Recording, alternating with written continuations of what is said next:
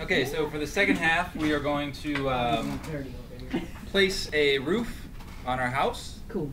And then we're actually going to start looking at the site a little bit and start our sort of rough layout of the boundaries for the property, and then start placing some of the rough shapes that will eventually become our future design.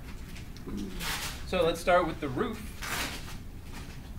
Vectorworks, just like doors and windows, has a tool that will create a roof for you. All you have to do is tell what walls you want to put a roof on, and it will put it on there for you. Of course, there's a lot of variables that you can tweak and change, you know, the pitch of the roof, the type of roof, all that good stuff. We're not going to monkey too deep into the weeds on that one. We're going to take a quick look at it, set up a roof for our own house, show you some small ways to tweak things, but other than that, again, we mainly just want to have something that represents a house that looks somewhat similar. We're not usually going to spend a whole lot of time tweaking these settings because we really want to focus on the landscape. So first things first, it's one of those where we want to make sure, actually make sure if we have to go to a class real quick. I think this one will actually create the class for you. Yes, we're good. Okay. So let's all make sure that we are on the top plan view for our screen. So we should have the tan floor, the gray walls, and again, of course, just say top plan. To follow along with the book, we're going to go ahead and jump into the None class. So in the navigation window, scroll down until you see None and double click on it. What page are you on the book? Right now we are at page 80. Thank you. There's a none? There is a None class. That's one of those default classes that is created automatically by Vectorworks in every file. We're just going to double click on that. The book does that. I don't know that it's necessary because, again, when we create or have Vectorworks create this roof, it's going to create or fall in its own class by default. But we'll follow the book on this one. Next, we're going to go back to the Select Similar tool. Were we supposed to have another window on the front? There's like an extra window on yours. Over here? No, on the house. Your house. Oh, I was just playing. Oh. Yeah. So at this point, you can add as many windows as you want, just to practice. Okay, so Select Similar should be the tool we're in for the basic tool palette. Again, we're going to select the walls of the house because we have to tell Vectorworks which walls we want to have a roof on. So we want all the walls, so we'll just use the Select Similar to click on one of the walls of the house, and it should then, in the object info, tell you that it gets all 6 or maybe 7 of those walls. Actually, Holly, do you still have 7 walls? No, it's in door and wall. Oh, well, have you selected the walls? It actually gave me them all. Oh, sorry.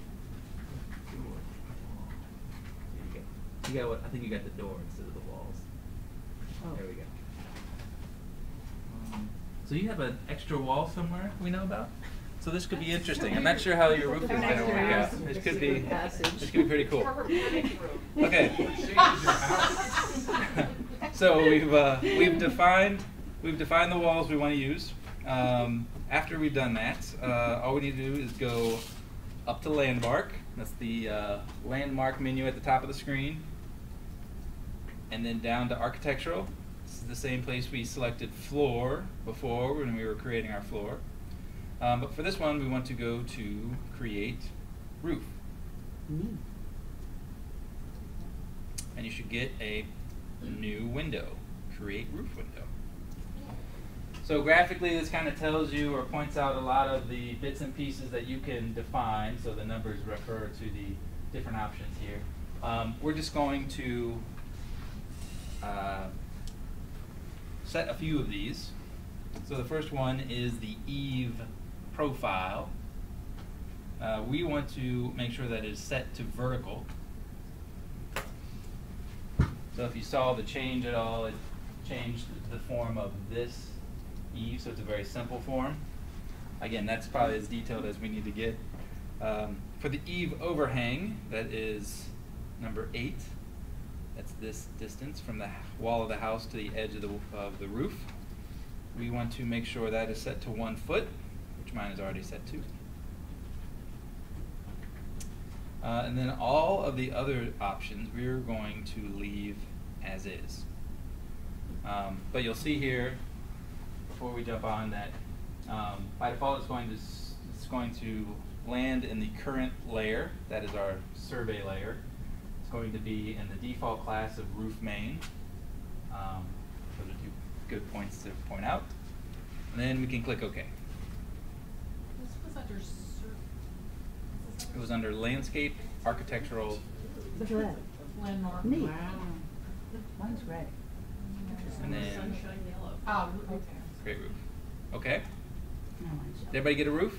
yeah, neat. Cool. Real quick, so what you're seeing is, of course, the outside perimeter of the roof. You're also seeing the ridges for the roof. This is just Vectorworks taking the outside area, taking the pitch that we had defined in, or that was defined by default in that previous window we were just in, and creating those ridge lines based on those 2 parameters. If we had made it steeper, you know, these ridges would be higher and this line would be longer, essentially. If we had made it lower, maybe it would come and meet at a point. Who knows? Yeah. You could continue to tweak that if you have a particular appearance for the house that you want. If you want to switch from, I always get these confused, which is which, the gable versus the, I don't even know what they're called anymore. Yep. Let's see here. Eave versus gable versus hip roof. You can do that per essentially roof face. So if at this point you go to the selection tool, so you can just hit the X key on your keyboard or go to the selection tool. And again, with the selection tool, if you're in the first option, it usually just selects the object and lets you move it around. But if you're in the second option, oftentimes you'll get some level of modification to the object you've selected. In this case, if you select a roof with that option selected, you get these blue grips. And again, that's at each face of the roof. Let's click on the blue grip that's up at the top of that sort of short extension of the house. By simply clicking on it, you get the roof settings window that pops up. Here you can decide if you want it to be an eave roof, which I guess is the one that has the sloping to the face of the roof. Or you can select the gable, which would essentially take that slope out and it would just come straight out to the edge of the roof. So let's go ahead and actually make that a gable. You could again also tweak any of the other settings here if you wish, but we're just going to leave it at that and click OK. And after you click OK, you should see that the ridge line now goes all the way to the edge of the house, and that little sloped face is eliminated. So you'll see that when we jump into 3D, that will now be the one face of the roof that will differ from the others. So let's go ahead and jump to 3D.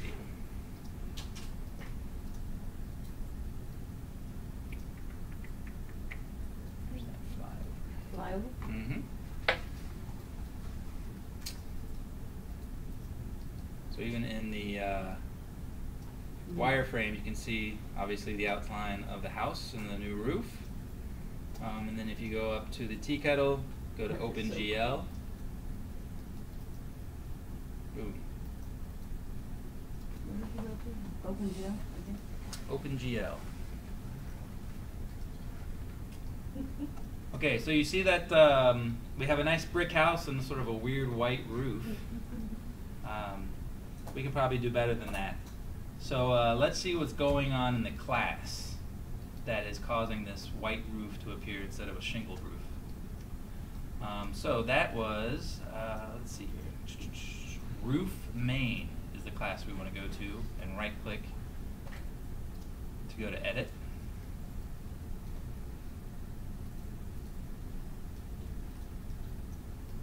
Sorry, can you say that again, Matt? Sure. We're going to go to the roof main class in the navigation palette. And when you find that, just do a right click and go to edit. Use this creation. Mm-hmm. So, a few things here. You'll see that by default, or when we got the file, the 3D textures were not turned on for this class. So we have a 3D object, but the textures are not turned on, so that it's not pulling any of that graphic information from the class in this case. Instead, it is just defaulting to the 2D color fill that was set up already. So let's focus on the 3D textures. First thing we should do is turn them on. So simply by clicking on the check mark next to Use Textures, Surface Hatches at Creation. That should help. I mentioned that we have the 3 options here for walls, roofs, and other. Which one do you think we want to set here? Roofs. I know. Roofs. Okay. Oh, We'll start there at least. We'll see. So here we have the option for the top texture, which is the top roof portion, and then also for the dormers. So it would be like, bless you. I believe the dormers refers to like the face that we created when we made that gable and eave roof. Yeah, probably got that backwards, but anyway, I'm terrible with roofs. So right now, if we click on the top texture and the dormer texture, we'll see that they're set at a brick running bond, which is not probably appropriate. All we have to do to change that, let's start with the top texture, is click on that texture, and all of these options pop up. Let's see, to follow the book, we should find shingle, wood, irregular. Feel free to select whatever you like though, but the shingle, wood, irregular is the one that for both? we're looking for. For both or just the one? Let's see here. Probably for both. Roofing shake, shingle, wood, irregular. There it is.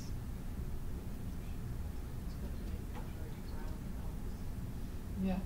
And after you've selected shingle, wood, irregular for one of these options, when you go back for the second, you should find it in this top section of textures because we've already used it. So now shingle, wood, irregular is right there as well. It's a little quicker. And do we use it as creation or just leave it? We do. Oh, shoot. So use texture, surface, hatches at creation.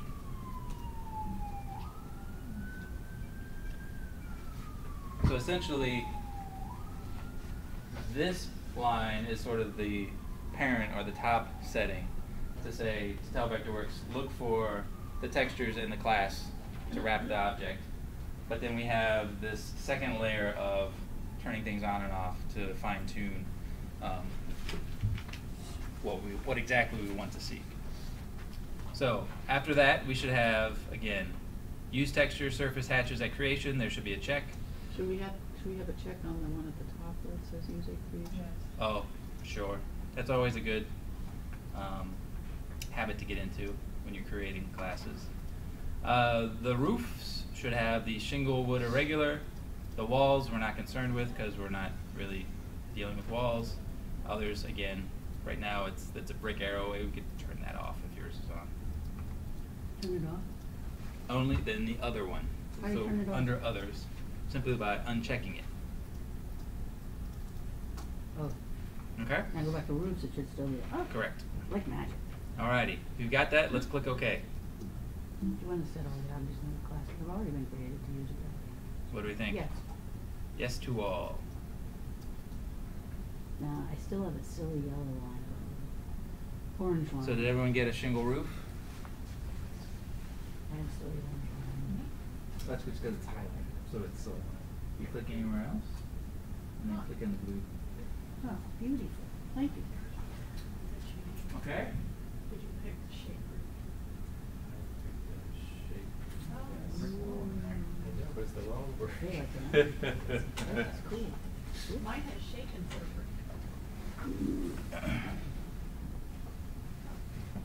Okay. So now we have a roof. There's a few more little steps in the book that I'm going to just kind of pass over, but you can dig in a little deeper this week. You can fine tune like the material that is on that roof. wall right there, among other things, so you could spend a little time on that. But for us, we're going to continue on. Let's see here.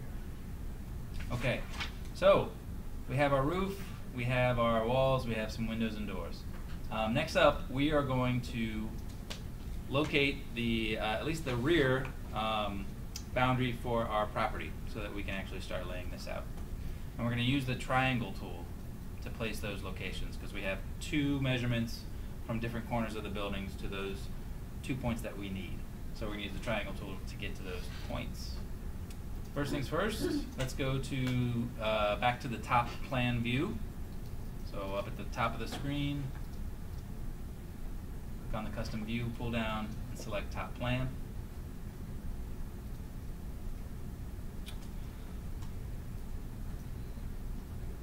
Okay, first thing we want to do is actually turn off that roof because the roof has a foot or so overhang. So we're going to be working up at the edge of the house, so visually it's just going to block areas that we need to actually see. So in the navigation palette, go ahead and find roof main, and next to the eyeball under visibility, select the next column over, so just You to the actually right of turn the it off first. Pardon? Mine is on highlighted, so I have to highlight Oh, something yes. else. Okay. Pretty good. Let's see here. We now want to make another class, the active class, and that's under survey. And we're going to select triangulation lines. So go ahead and double click on the survey triangulation lines. If you are. Your roof didn't? No, it says that it's in roof main, and I turned off the roof main. But it also says that it's in